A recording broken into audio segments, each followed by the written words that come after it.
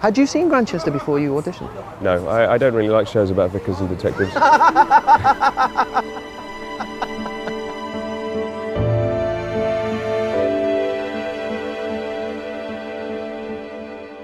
James Runcie, the creator of the book, said, Grantchester, quintessentially English, beautiful, idyllic, peaceful and tranquil, perfect for picnics and murder.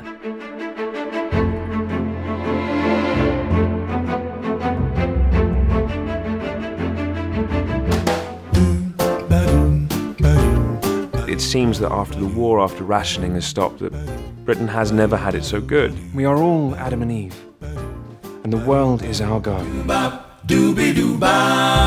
Everyone's in this overwhelming state of well-being. Everybody appears to be happy. Daniel and Leonard, Mrs. C, Geordie and Kathy, everything's working. It's all good. Life seems to be settled at the vicarage again, and Will has now settled in very nicely, the new vicar, and Leonard is behaving well. So it looks like everything's going to go very smoothly. But underneath that veneer of loveliness is this darkness bubbling away. She'll be picking sick out of that blonde hair come midnight. Mark my words, Larry. No matter how good things are, he always knows something bad is around the corner, because in his world, that's how life is. The brighter the light, the darker the shadows. As beautiful it seems to be on the surface, how dark can it get underneath? And one of the things we've always enjoyed doing is challenging ourselves and the audience into where we can take the show. It's a murder show, so, you know, murder's always a dark subject, but I think there's some storylines in this one that aren't often discussed or looked into. In this series, we're looking at things that we're talking about now that were relevant then. We're talking about mental health issues. What happened in the 50s? Was there any help? So the crimes in Grantchester this year take our lead characters into a number of different worlds. Excuse me? We have a story set in an all-girls college at Cambridge. There is a hit and run on the Grantchester High Street. There is a murder at the cinema in Cambridge. We have a body found on the fens. Introducing, in the red corner. There is an accident at a boxing match, and there is a convent that isn't quite a convent. And all of these worlds give us an opportunity to peel back the layers on what was really happening in Cambridge in 1957. Our path through life would be pretty lonely without anyone to share it with. This series, our friendship is well and truly blossoming. And the thing with Will is that he has a hole missing in his life, and Geordie becomes that father figure and a best friend. When we first saw Tom and Robson together, we all breathed a sigh of relief, really, because that chemistry was there. You get a look at the driver? No. Make of car? Maybe. Number plate? Yes. And it'll come back to me any minute. I mean, Will and Geordie, they sort of write themselves now. So I just have to start typing a scene and they'll be bantering away for ages. There's a warmth and a humour to them. They're not just solving a crime, they're friends as well. Like anything, you've got to really like a person behind the lens and enjoy their company for it to resonate in front of the lens. And I really genuinely like Tom. So then you get, and then you get the other on top of that. Three, take one. I can't seem to fit. Oh, mate, let's record it one day. We should.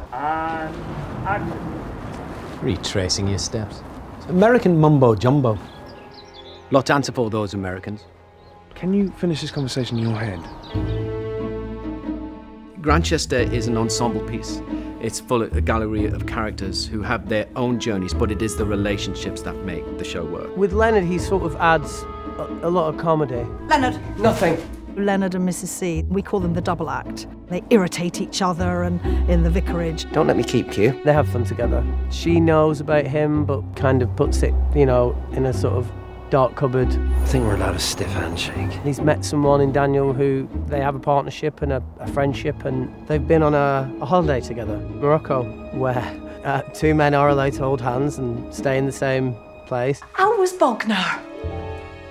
You had the sun then? He's come back with a big smile on his face. It was very temperate.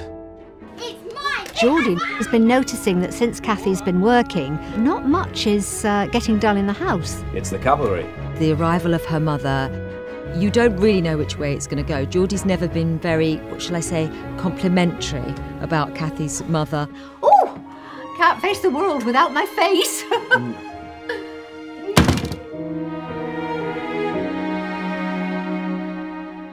So this series Will still has his vow of celibacy. Hi.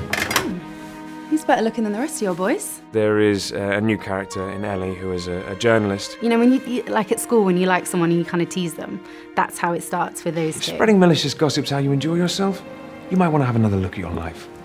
Well, at least I make my own stuff up for a living, rather than spouting rubbish from some old book. And I think she poses a bit of a challenge for Will, because I don't think he's had somebody quite as confident and self-assured as she is. He doesn't morally agree with her techniques of how she gets information, but he also really likes her.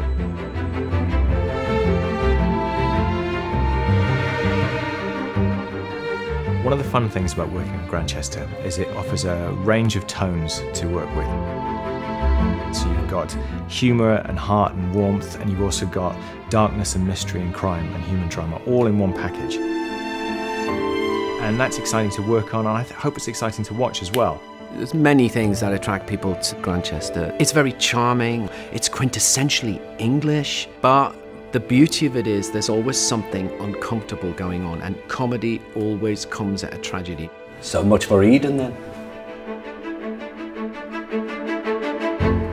It's interesting, isn't it, why this show is so popular, not only here and around the world, and why the kind of likability transcends everywhere. Look, I've got to go and do a sermon. Go on then. All right, I'll see you in a bit. Love you. Bye. He's too good looking, I don't like him.